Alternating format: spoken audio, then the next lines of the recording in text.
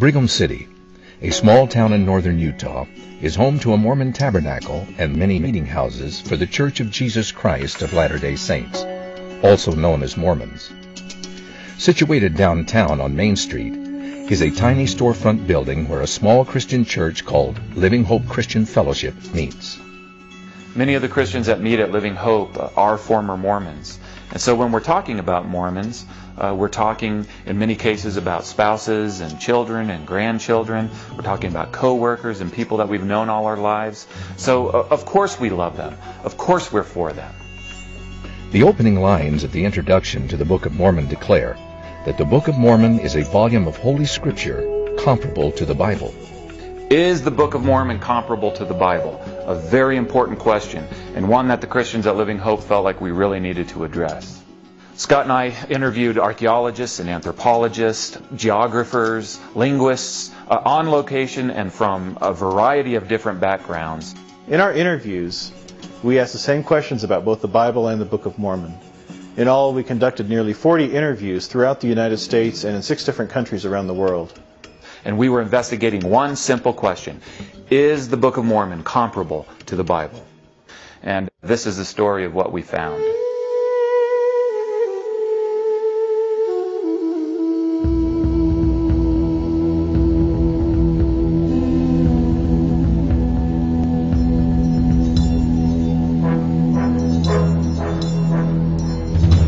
Is my faith based upon something historical?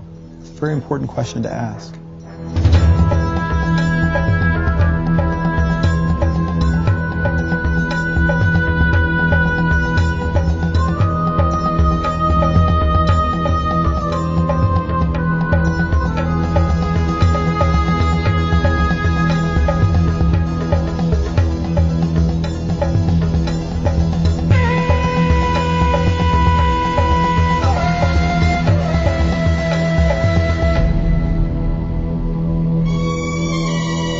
Is this something that I can believe in?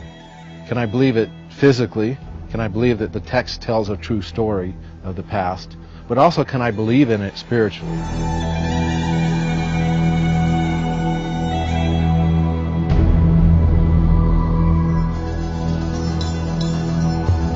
Well, I grew up with the belief that the Book of Mormon was literally the Word of God. So there was a distinction. The Bible was seen as corrupted. The Book of Mormon was seen to be much more directly from God. The Book of Mormon is the Word of God and is the most correct book. So you believe it's more correct than the Bible? I do.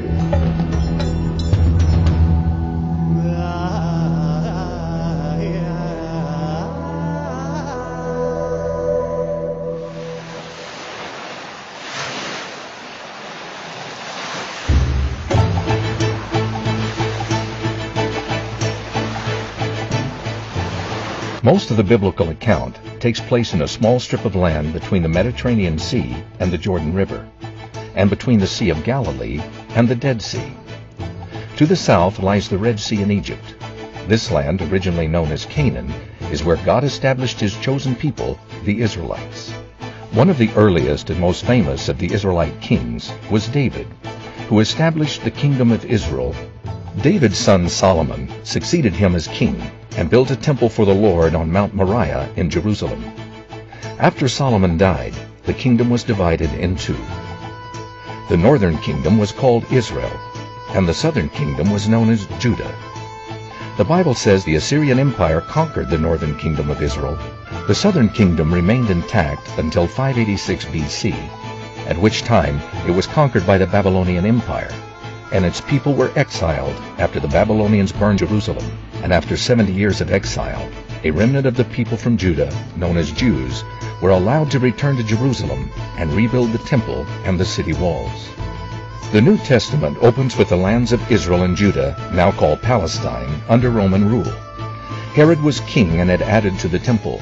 The New Testament records the fulfillment of the Old Testament in the coming of the Messiah in the person of Jesus Christ.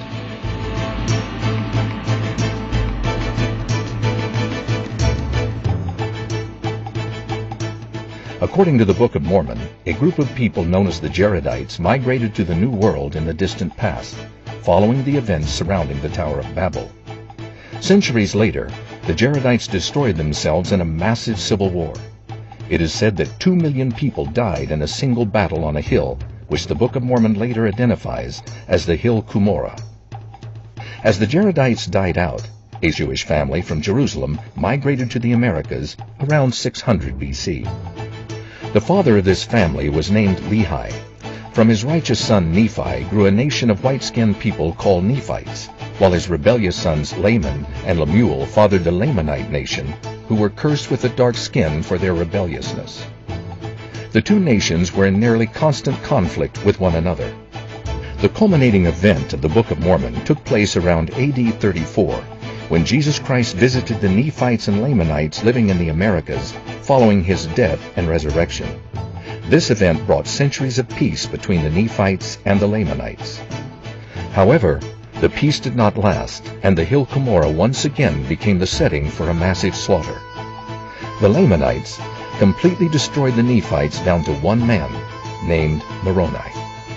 1,400 years later, Moroni appeared as an angel to the young Joseph Smith Jr., telling him that there was a book written upon gold plates, and that it was an account of the former inhabitants of this continent. After Smith received the plates on the hill Cumorah, he claimed to translate the ancient record into English.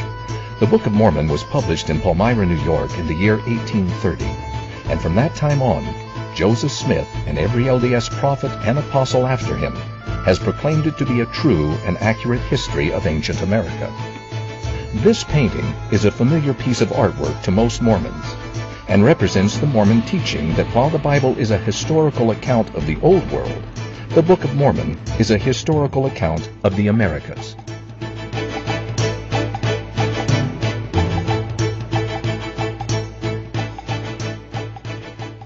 We travel to upstate New York because the hill Cumorah is there, which is central to Mormonism. It's the traditional site where the great battles described in the Book of Mormon were fought. It's owned by the Mormon Church. They have a statue of Moroni and a visitor center, and they put on a pageant during the summertime that retells the Book of Mormon story. In fact, it's the only place that the LDS Church declares to be an official ancient historical site. Because a narrow neck of land is described in the Book of Mormon account, it's generally assumed that the setting for the Book of Mormon is Mesoamerica.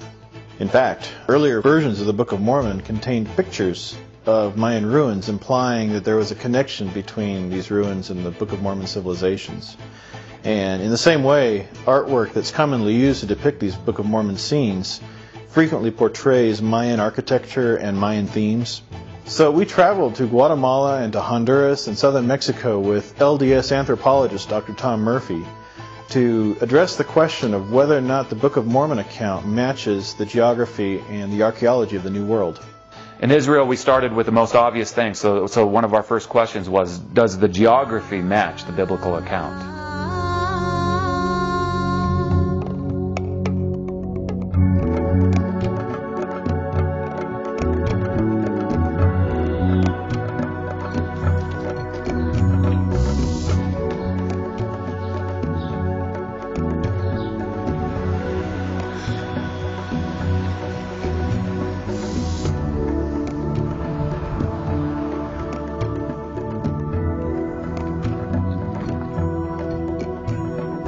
We are using the same names used in the Bible 3,500 years ago till today, like the Dead Sea, like the Moabian mountains, the Ammonite mountains, and we preserve them till today. These places were what the Bible says that they were. The geography matches. The valleys are next to the cities, which are connected to the hills, and all of this can be traced in very detailed geographic accounts in Scripture. So you find maps in the Bible, why don't you find maps in the Book of Mormon? There's no map showing the Book of Mormon lands because they can't place it on Earth. They don't know where it is. What about all these illustrated maps you see for the Book of Mormon lands? I mean, why don't they agree with one another? And I guess more important than that, why don't they correspond to any real landmass on Earth? You can't have a geography because there is no real world setting for the events described in the Book of Mormon. We can't agree upon it because anytime we attempt to try to put it in a real world setting, we have to distort either that real world setting or the text itself. The Church of Jesus Christ of Latter-day Saints takes no official position on the geography of the Book of Mormon. One of the reasons for this is obvious, is that the events never took place anywhere.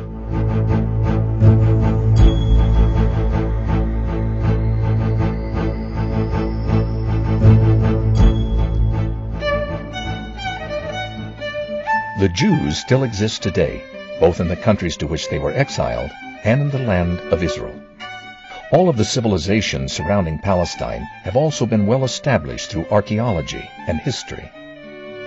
Israel is a bridge of 3 continents. So we had the Egyptian coming here, the Assyrian coming here, the Babylonian coming here, the Hellenist Empire, the Roman. It's very evident when you read the Bible that they're really talking about historical places. How do you know that the Roman Empire existed? The Romans left marks everywhere they went. They left large roads, they left coins, and they left written records. The remains of the ancient Greek and Roman empires, which are written about in the Bible, are clearly visible throughout the Old World. Likewise, the Book of Mormon also records the existence of empires in the New World. We get the Jaredite civilization in the Book of Ether, a promise that they will become the greatest nation in the world. This greatest nation on earth, we find no traces of it. The dates found in the footnotes of the Book of Mormon indicate that the Jaredite Empire was replaced by the Nephite Empire shortly after 600 BC. In the Book of Mormon, you've got this large civilization of Nephites who were industrious people who built machines, lived in large cities. I don't know of any evidence that the Nephites ever existed in the Americas. The civilizations we find throughout Central America tended to peak, find their great climax between 600 and 900 AD, well after the events described in the Book of Mormon. The Lamanites are said to have annihilated the Nephite Empire around 400 AD. So of the 3 people groups mentioned in the Book of Mormon, the Lamanites are the only ones that survived, becoming, according to the Book of Mormon, the principal ancestors of Native Americans. Now here at the Hill Cumorah, we have this plaque that specifically lists us as Lamanites. It's written to the Lamanites, who are a remnant of the house of Israel. That's listing us as being specifically written to in the Book of Mormon. No se ha encontrado ninguna evidencia de una cultura procedente del territorio de Israel, llamada Lamanitas o Nifitas. No hay ninguna evidencia. The Bible also contains accounts of people groups that no longer exist today, such as the Canaanites and the Philistines. But are these people groups missing from the archaeological record? We know a lot about the Canaanite civilization through Egyptian sources, as well as through many archaeological sites excavated in this country, where we have the Canaanite civilization reflected. Archaeologically, have the Philistines been shown to have existed? Absolutely, yes. Absolutely. The Philistines have their own distinct material culture, which we can tell apart from other cultures that lived here. This begs the question, could the 3 enormous empires that are said to have flourished in the Americas for centuries leave no archaeological trace of themselves? So would it be possible, say, in the Americas, for an empire to exist there and leave no archaeology? No, it's impossible. No, it's impossible. We say that archaeology never lies. If there were people at a certain place, they left behind them many artifacts. We do not have such a situation in which a certain power would be destroyed without leaving any evidence. They leave their tombs, they leave the remnants of their houses, they leave their temples, they leave the foundations, and they leave the destruction.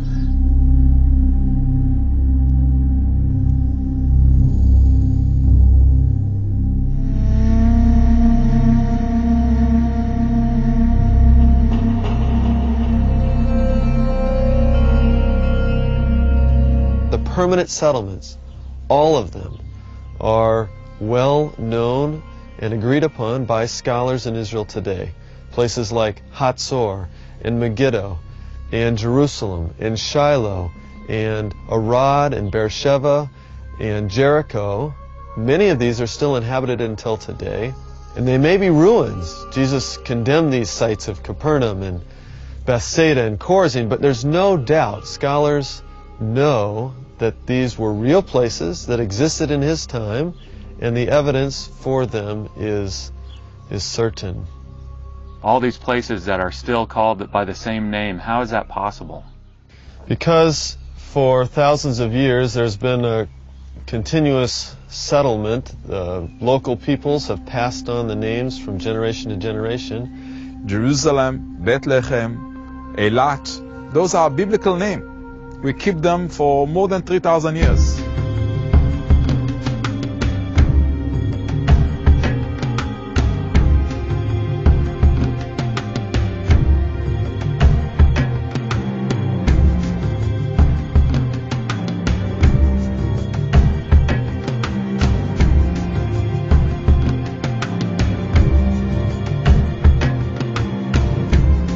The fortified cities written about in the Book of Mormon have names such as Nephi, Manti, Zarahemla, Sidon, Jershon, and Bountiful, to name just a few of the more than 30 major cities mentioned in the Book of Mormon. Because of the development of the epigraphy, we now are able to read, the ancient names of most of the sites. You ever heard of names in like Zarahemla? No. Or Nephi?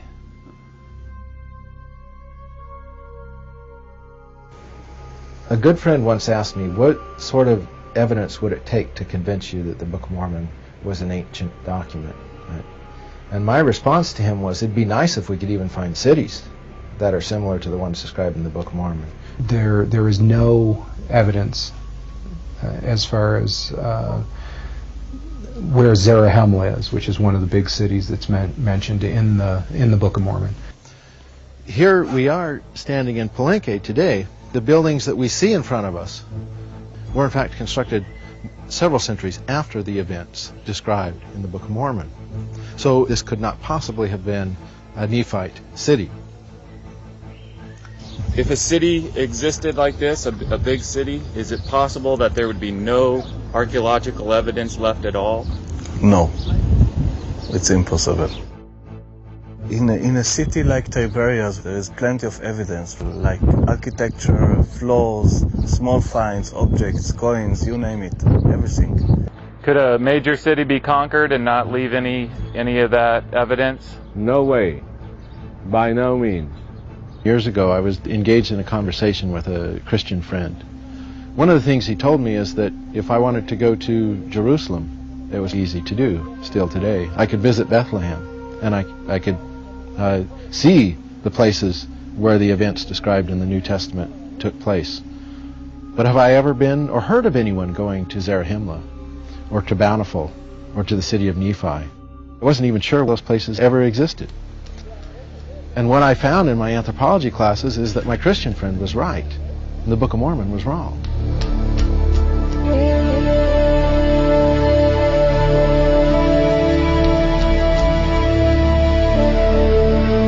The biblical world, as reflected in the scriptures, is matched by the plants and the trees, and we know these. Figs, almonds, palm trees, wheat, barley. When I read the New Testament, I see the relationship between Jesus and his world as one that represents accurately the types of animals that we find in the ancient Near East.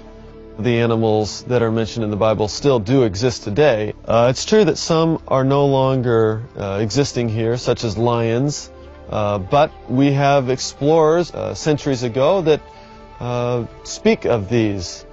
There's no doubt, even if they don't exist today, that they did exist in antiquity.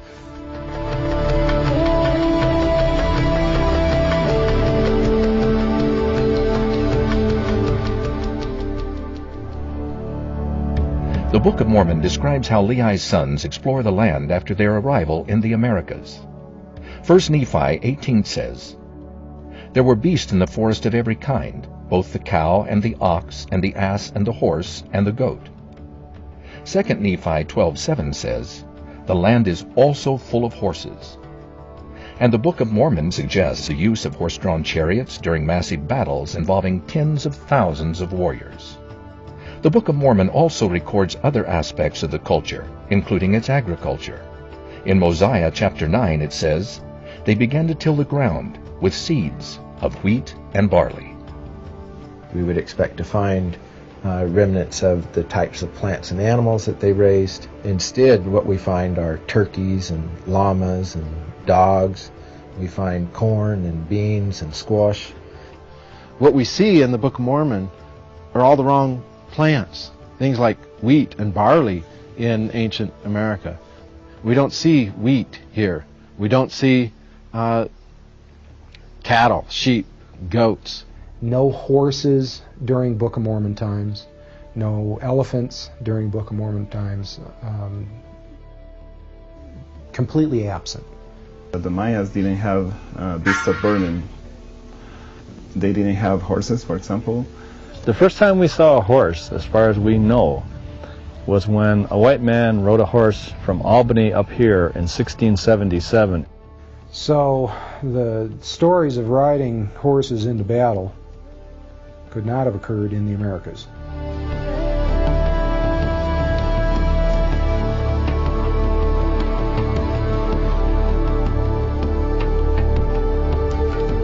Both the Nephites and Jaredites are said to have processed ores and worked with many kinds of metal. 1 Nephi 18:25 says that Lehi's family did find all manner of ore, both gold and silver, and of copper.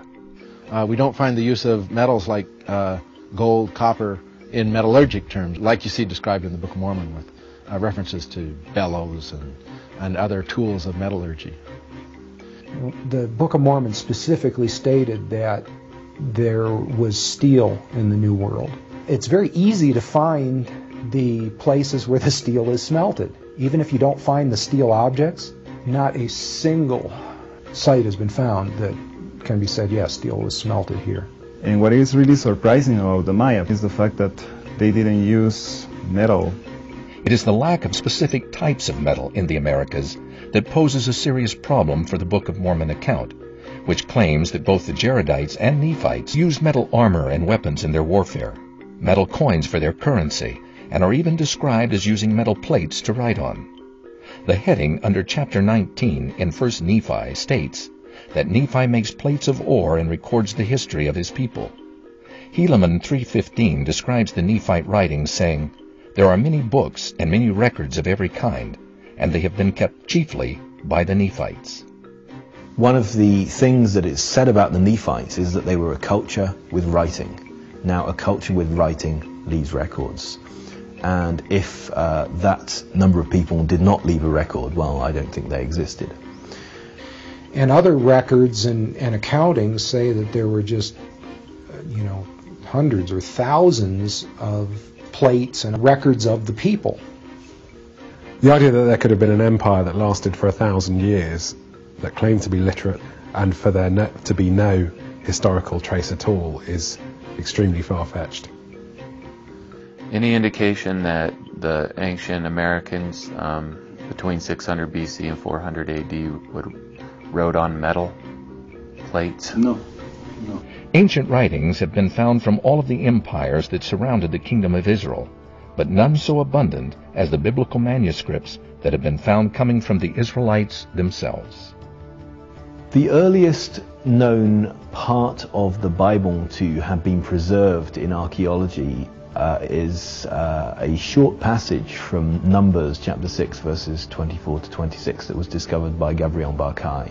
In an excavation which I directed here in Jerusalem, we found two small tiny silver plaques. They carry in the ancient Hebrew script the oldest biblical verses that we own. They come from this very period, the 7th century BC.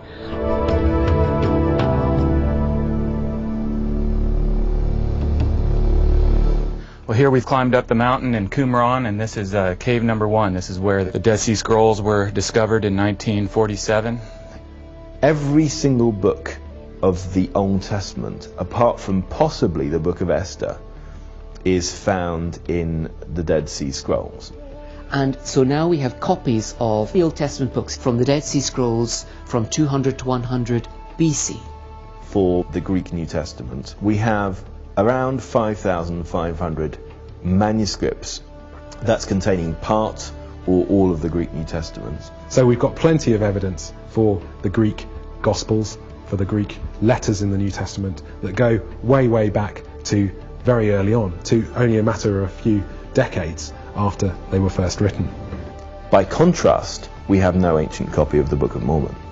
We have manuscript evidence that's almost 2,000 years old for the New Testament and over 2,000 years old for the Old Testament. For the Book of Mormon, I am not aware of any manuscript evidence at all. But with the Book of Mormon, we have no documentary trail. We do not have texts that we can go to until 1830.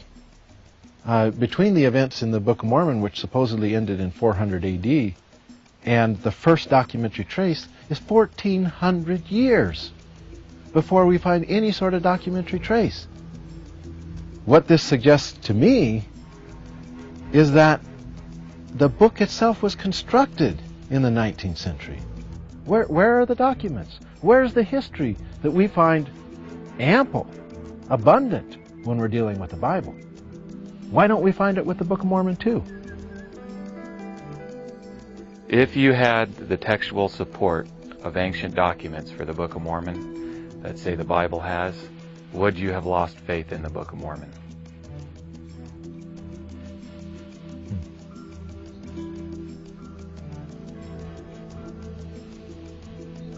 That's a good question. I mean, quién sabe?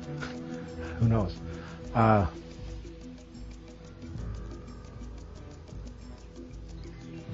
It would certainly help the situation if the Book of Mormon had a documentary trail and artifacts that would support its claims. It would certainly, we might be able to refer to it then as a historical document. The Book of Mormon states in Mormon 9:32 that the language used in ancient America by the Nephites was called Reformed Egyptian. And that's what it says in the Book of Mormon, that they wrote in Reformed Egyptian. Would a Hebrew around about 600 BC know how to write in the ancient Reformed Egyptian? What's ancient Reformed Egyptian? Linguists and others will state that they've never heard of Reformed Egyptian, unless they're Mormon.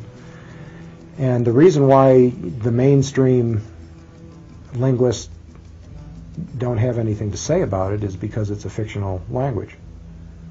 It does not exist. Any indication that the ancient inhabitants of the New World wrote in Hebrew or Egyptian? Categorically no. No hay ninguna evidencia, no hay ningún rasgo hebreo, no existe en el dato iconográfico del glifo, no existe ni por la mínima ni la remota idea de una escritura hebrea.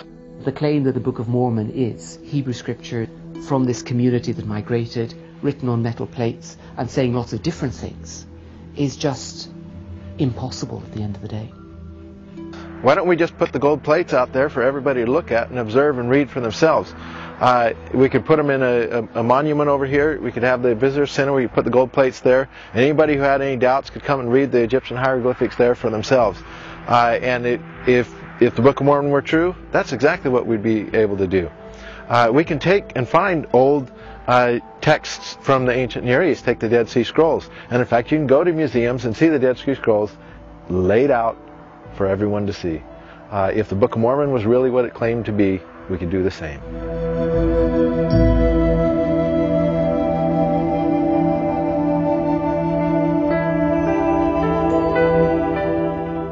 Both the Bible and the Book of Mormon describe a coinage system.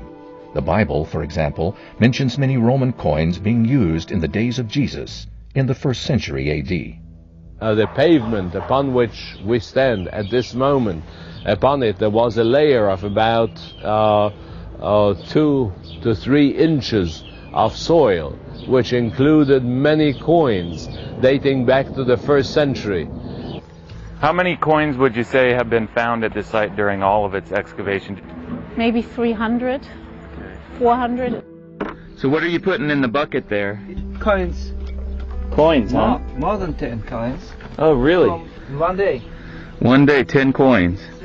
So those are just the ones that you found yesterday? Yeah. Chapter 11 of the Book of Alma in the Book of Mormon. The chapter heading says, Nephite coinage set forth. Then it goes through and describes how the money system of the Book of Mormon worked. Now, if we take these images of coins we find in the Book of Mormon and contrast them to the systems of exchange in place in ancient America, we find that they're not at all alike. There were no metallic coins being used. The Book of Mormon just flat has it wrong. In all your excavating, you haven't found any coins that would predate the coming of the Europeans? Nothing. In fact, metallic coins were not in use in any part of ancient America. We didn't use coins. We didn't have them. We took coins when they first came, which were not until Europeans came around, and we usually kind of flattened them out and made them into jewelry. Yeah, that's what we did too. Yeah. So the question that arises is, where are all the Nephite coins that were in use for almost 1,000 years? I don't think that there might be a situation when all the coins of a certain civilization or a certain authority would disappear without leaving a mark.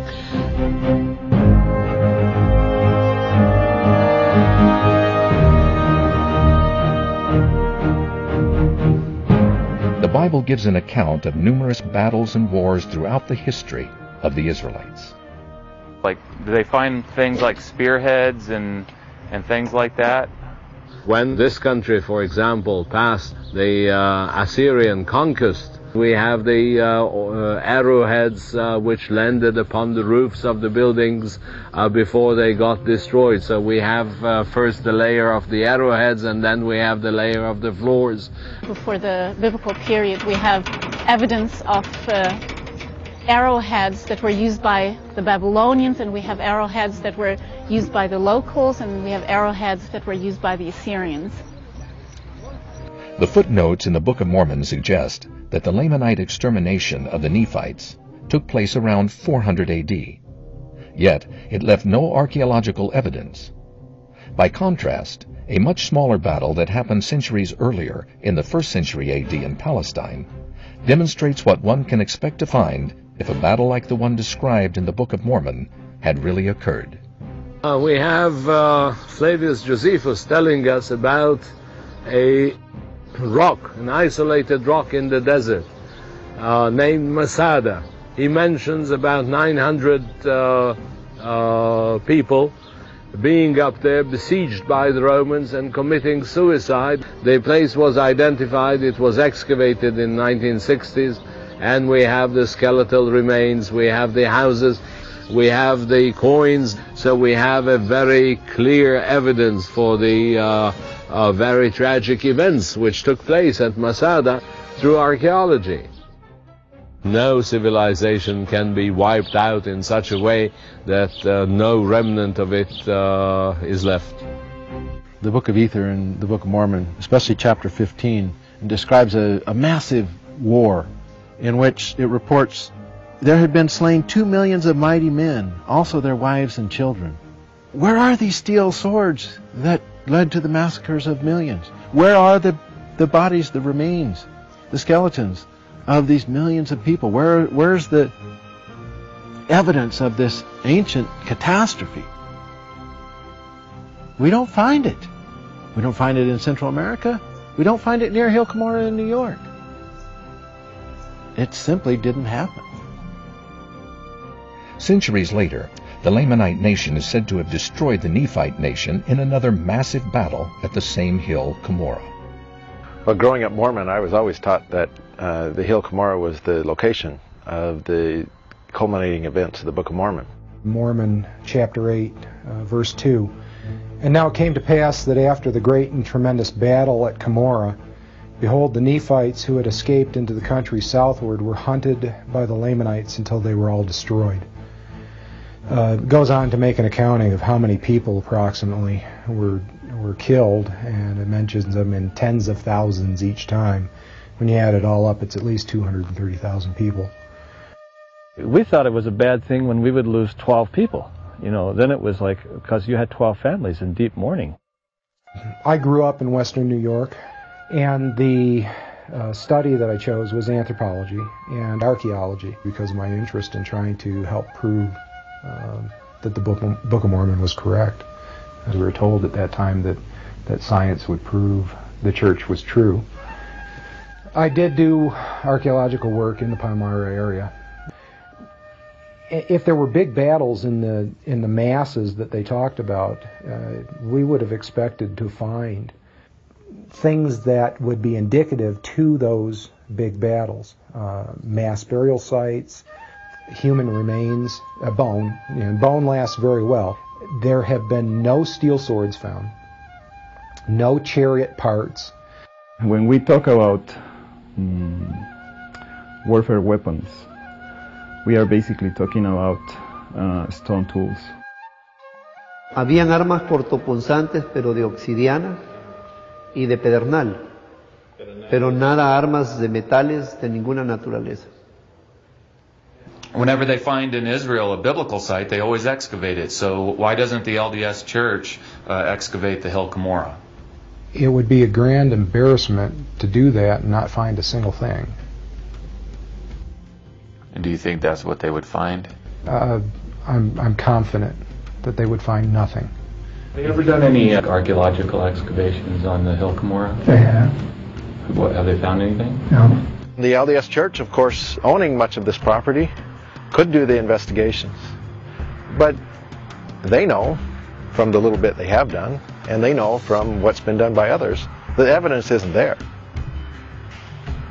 So it's obvious why they don't excavate. Because if they did, all it would do is disprove their faith claims.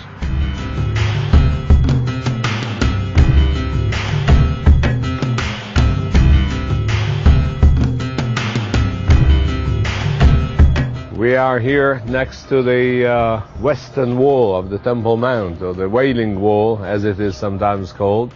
The wall itself is approximately 2,020 years old.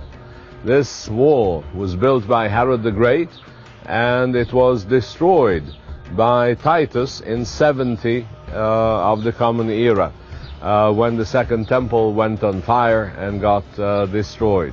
This was one of the greatest tragedies of Jerusalem, which is, I think, embodied in this pile of stones that you can see here. This is no doubt a very good representation of the words of the gospel about Jesus saying that you see these magnificent stones of the Temple Mount, there will be none of them one on top of the other. This pile is an illustration which cannot be better for the words of Jesus. In 2 Nephi 5:16, the Book of Mormon says that Nephi and his family built a temple, just like Solomon's temple, after they arrived in the Americas. It says, and I, Nephi, another son of Lehi, did build a temple, and I did construct it after the manner of the temple of Solomon. So let's say that that's true, that in ancient times they built this temple in America. In America. Any person who studies the Bible understands the centrality of worship here in Jerusalem on the Temple Mount. The very idea of a temple anywhere other than Mount Moriah is a total impossibility. Jews are literally not allowed to erect a temple anywhere in the world except for right here.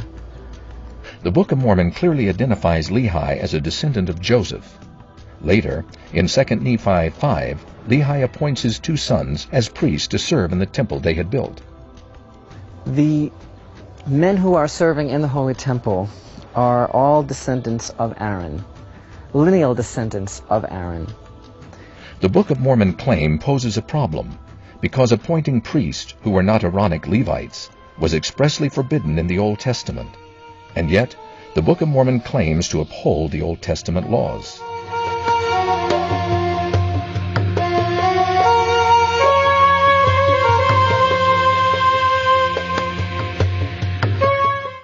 What evidence is there of the existence of the people described in the Bible? We have an inscription mentioning the house of David.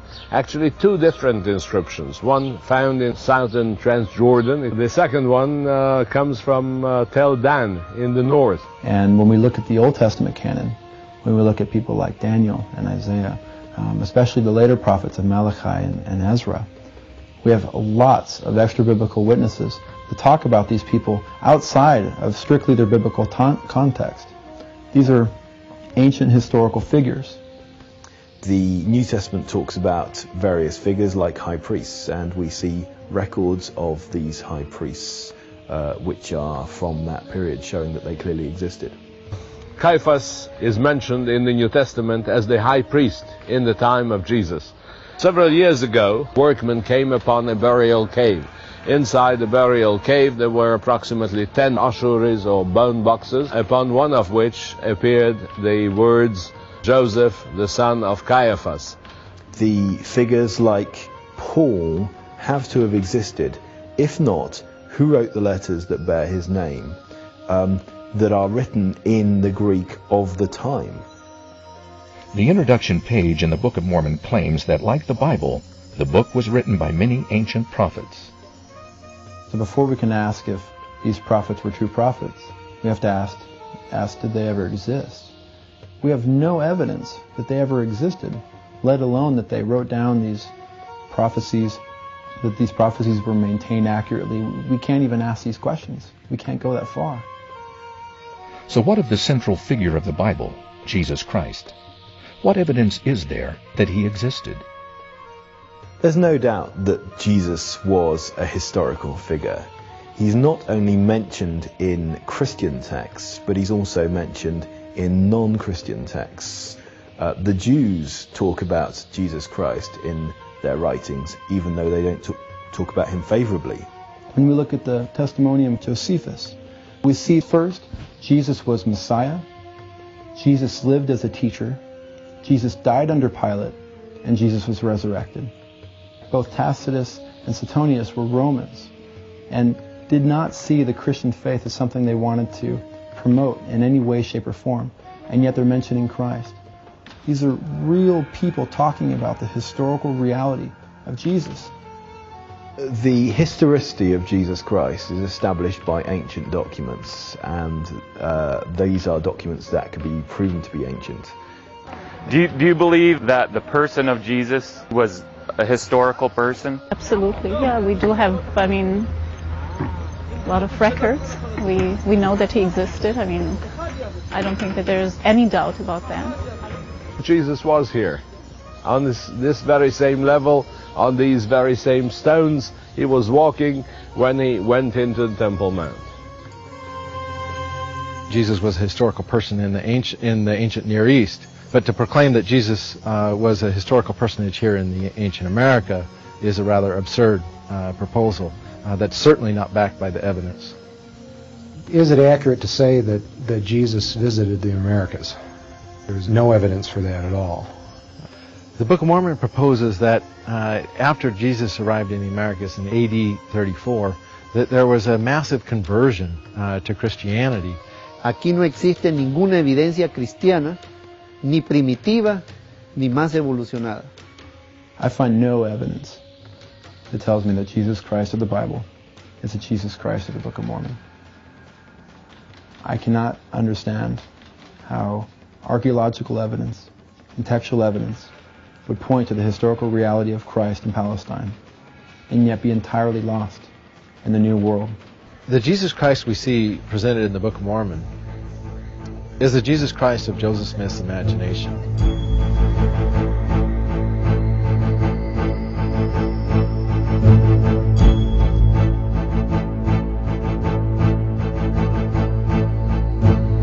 The Bible is a very important source.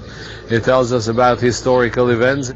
You can easily show that the Bible is archaeologically sound. If you ask the Smithsonian about the use of the Bible or the Book of Mormon for archaeological research, you'll get a response that is representative of what anthropologists would agree with today, and that is that several books from the Bible have been used as guides in archaeological research. On the other hand, the Book of Mormon has never been used by the Smithsonian as a guide to historical and archaeological research. The problems with the Book of Mormon are so systemic that I don't believe that no matter how much archaeological work is done here, that it will change the basic conclusion that the Book of Mormon couldn't possibly be a history of ancient America. It doesn't make sense to me. The Book of Mormon, with all due honor, I don't think it has anything to do with the culture of 600 BC, and I'm an expert on that period. I can only answer you unabashedly that the Book of Mormon has absolutely no authority, bearing, or integrity whatsoever. Joseph Smith fabricated a history and presented it to the world as the Word of God. That's pretty arrogant. That's really arrogant. As an anthropologist, if I step back and look at the whole big picture, when you can't find the places that it's talking about, and you can't identify the people that it's talking about, and you can't find the types of material goods that it's talking about, there's a major problem. If it was just one thing, then you could say, well, we're just not finding it. But if you don't find the whole package, then the chance of the Book of Mormon being true is zero. The Book of Mormon is factually wrong. It gets the wrong plants, it gets the wrong animals, it gets the wrong technology, it's got the wrong languages, and it's got the wrong culture. The Book of Mormon is 19th century religious fiction.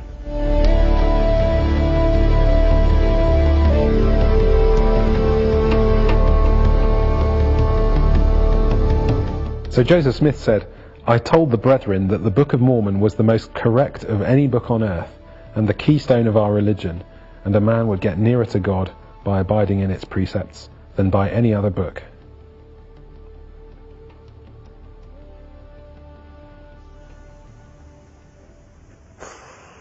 The Book of Mormon is full of mistakes. There are factual mistakes. Okay, suggesting that Jesus, for example, was born in Jerusalem rather than Bethlehem. And behold, he shall be born of Mary at Jerusalem. Of course, to me, who lived in Bethlehem all my life, this is strange. Jesus was born in Bethlehem, not in Jerusalem. If the Book of Mormon is the most correct book on earth, then we've got an awful lot of books full of lies. This is the true story of a people who were prepared by the Lord to be ready for the coming of the Savior, Jesus Christ. He came to them in the Americas. So if there were no people, there was no evidence, then clearly there was no Jesus Christ visit to the Americas. The Book of Mormon then couldn't possibly be another testament of Jesus Christ. If the claim that the Book of Mormon is a book of history of people of the American continent, if that is not true, then the Book of Mormon can't be true and it cannot be considered Christian scripture. I have much more faith in the New Testament and the Old Testament as scripture.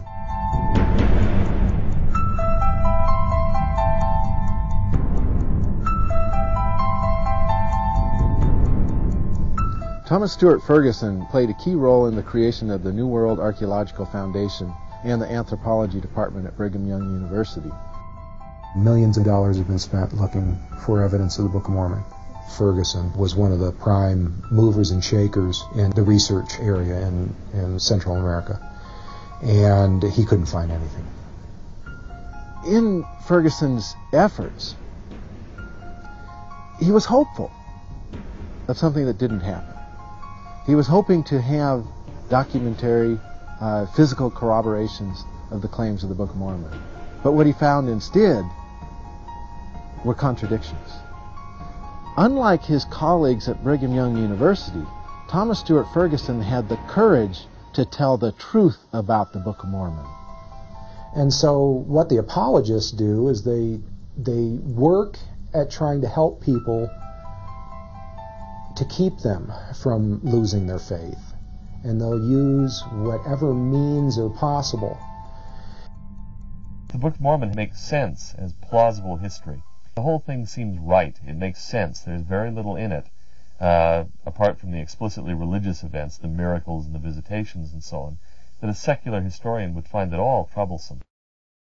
Well, Dan Peterson is lying. The problem, first and foremost, with the Book of Mormon is its secular history. It gets the history wrong. A myth that's been disproved again and again by archaeologists and historians on secular grounds, not religious ones.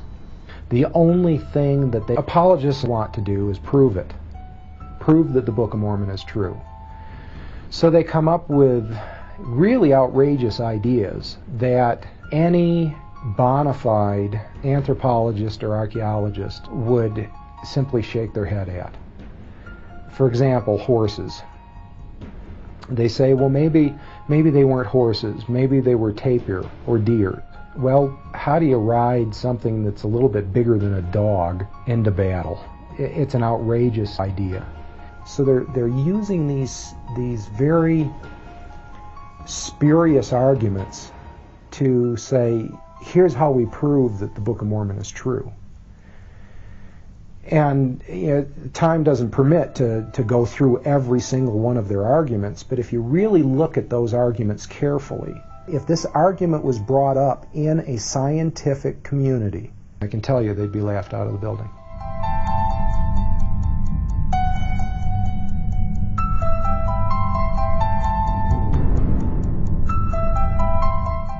The Mormon concept of determining truth of Scripture comes from Moroni chapter 10, which says, I would exhort you that when you shall read these things, that you would ask God, if these things are not true, and that, if ye shall ask with a sincere heart, he will manifest the truth of it unto you by the power of the Holy Ghost.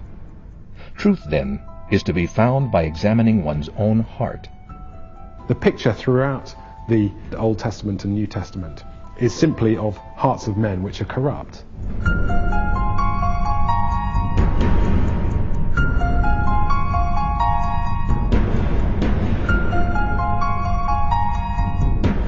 Truth, according to Mormon teaching, is obtained by gaining an emotional assurance that the book is true. This sense of assurance is said to be evidence of the Holy Ghost, and is often referred to as a burning in the bosom, or spiritual witness, or testimony. How often have you read the Book of Mormon? Are you reading it today? Probably, yeah. Oh, yeah. Do you? And do you pray every day and read? And get that testimony of what you're reading is true? To me, this is misguided. It's even deceptive to continue to insist that the Book of Mormon is true when the facts are to the contrary, simply because I had a feeling in my heart. I had a burning in my bosom. And this becomes the ultimate determination of reality? Where is the humility that the Book of Mormon speaks about? That we can proclaim just based upon our impressions in a prayer that we have the ultimate truth? What arrogance. What absurdity. Where's the humility? Where's the honesty?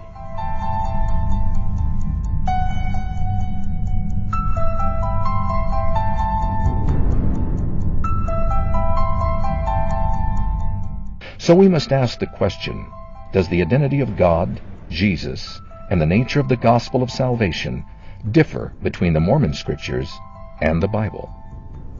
LDS prophet and president Gordon B. Hinckley is quoted as saying, As a church we have critics, many of them. They say we do not believe in the traditional Christ of Christianity. There is some substance to what they say. Our faith, our knowledge, is not based on ancient tradition. Our faith, our knowledge, comes of the witness of a prophet in this dispensation. The prophet of the Mormon Church, Gordon B. Hinckley, has stated that he does not believe in the Christian Christ. He believes in the Christ that Joseph Smith taught. Boy, they get mad at us when we suggest that that's a different Jesus in the... You quote him, you quote Hinckley, and you say, this is what your prophet stated. And they'll still get mad at you, but how can they argue with you? If their prophet states that fact, they can get mad at you all they want, but they can't argue with you. So no, Mormons do not believe in the same Christ. You know, Paul said that if anybody else brings you any other gospel, that you reject them. Okay, and what gospel is that? Well, the gospel that we have in the New Testament. And so if you accept Paul's writings as truth, then you've got to ask yourself, how then can I accept a different gospel? How then can I accept a different Christ? There's a very consistent picture throughout the New Testament that it's trust in Jesus Christ that leads to salvation and Him alone. To take on an extra book of Scripture and a different picture of God from the one that's been handed down in these Scriptures is a very serious thing indeed. The Book of Mormon is going to divert people away from the true gospel of Christ. Today, there's a big push in the church to look more Christian. I think the motivation behind that is converts. If the Mormon Church is shown to be a Christian organization, and along with that they have very high morals and really promote family life and help each other and things like that, then it's more easy to convert somebody to the religion. No matter how much the Mormon Church wants to make you believe that they're this pristine organization, the fact of the matter is that they're not. People say that, you know, the people of the church aren't perfect, but the church is. Well, if the church is based on lies, the lie of the Book of Mormon, then I can't condone it.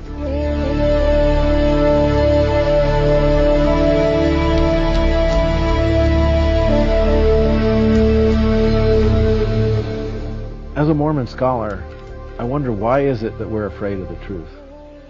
Why is it that we won't be honest about how the Book of Mormon was created, where it came from, what it says, tell the truth about ancient America? Why is it that we have to reconfigure the images of ancient America to fit our own prejudices, our own stereotypes, instead of dealing honestly and forthrightly with the problems of archaeology, of genetics, of linguistics, and let the truth be told? What do we fear? Is our faith in Joseph Smith or in Jesus Christ? When I investigated the Mormon faith, I did it originally because I wanted to see if it was true. If this was God's real revelation to Joseph Smith, I wanted to know about it. And I set time aside. I read the Book of Mormon. I attended church. I went to classes at the local institute. I did everything one should do if they wanted to learn more about the Mormon faith. And what I found was that I was growing farther and farther away from a personal relationship with Jesus Christ. Is my faith based upon something historical? It's a very important question to ask. And for me, I found that the more that I've delved into philology and delved into archaeology and all the historical aspects of the faith and of the text, my faith has only grown stronger and stronger. What we have in our Bible is sufficient for salvation. And so it's important not to be scared of trying to learn more. Because for me, I know especially, the more I've learned, the more I've come closer to Jesus Christ. When I understood that the Book of Mormon was not true, that it was not a historical accounting, and that it simply was religious fiction, when I understood that, I took it at face value that when the prophet says that the Book of Mormon is the cornerstone of the religion, at that point I knew that the religion could not be true. With my loss of faith in the Book of Mormon, my understanding and my faith in the New Testament as a book of Scripture has increased. Which Christ do you follow today, the biblical Christ or the Mormon Christ? I follow the biblical Christ. All the guilt that had been piled upon me for years for not doing everything perfectly, which is what Mormonism wants. You've got to do everything perfectly. Since the church was not true, the guilt was able to wash off. Then as you came into a belief in Jesus Christ as a Christian, did guilt and all those kinds of perfection needs come back on you, or no? No. And the reason for that is I looked at the statement stated by Jesus in the New Testament. The New Testament teaches us that the only thing that we need to make it to heaven is the sacrifice of Jesus and belief, faith. No guilt. What if you get excommunicated? If I get excommunicated from the Mormon Church, it will bring closure for me, because then I could say, yes, I'm now done, and I could leave it all behind. Jesus says in Matthew 7:13 that wide is the gate and broad is the road that leads to destruction, and many enter through it. In John 14:6, Jesus says of himself, I am the way and the truth and the life. No one comes to the Father except through me. Mormon apostle Orson Pratt said of the Book of Mormon, if false, it is one of the most cunning, wicked, bold, deep-laid impositions ever palmed upon the world, calculated to deceive and ruin millions who will sincerely receive it as the Word of God, and will suppose themselves securely built upon the rock of truth, until they are plunged with their families into hopeless despair. We did this project as a labor of love to the Mormon people. We invested a lot of time and effort and resources into this project because we want the Mormon people to come into a relationship with the real Jesus Christ, the Jesus of the Bible. The Bible shows itself to be an authentic historical account. So we can then move on and ask the next question, is it Scripture? Well, this is a matter of faith. But it's faith that's based upon real history. It's not blind faith. Jesus Christ is a historical person, and He made radical claims. He warns, for there shall arise false Christs and false prophets in order to deceive. We have presented evidence that shows clearly and overwhelmingly that the Christ and the prophets of the Book of Mormon are false, and that the Jesus and the story told about Him in the Bible is an accurate historical account. Consider how definitive His statement in John 3:16 is when He says, for God so loved the world that He gave His only begotten Son, that whosoever believeth in Him should not perish, but have everlasting life. And our final question to you is simply, do you believe Him?